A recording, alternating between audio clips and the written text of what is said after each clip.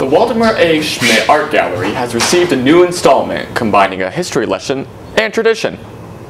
The new art installment asks the question, what is a memory? The answer, history and tradition coming together to create a moment we distinctly remember and recall upon.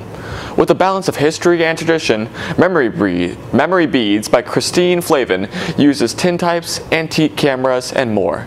The gallery features old frame photos, old film, and more antiques to convey the memory of how photography used to be. With all the old pieces of equipment, it allows everyone to appreciate the old style photography and the new technology we have now. In the middle of Christine's art exhibit, you can see a variety of different Kodaks and brownies, and that, for me, really brought me into the experience that Christine was really trying to display.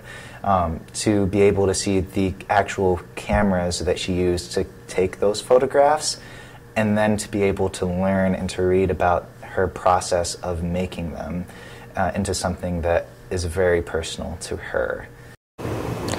The exhibit will run through March 31st. For those interested, tonight an artist reception will be held from 6 to 8 p.m. along with a gallery talk starting at 7.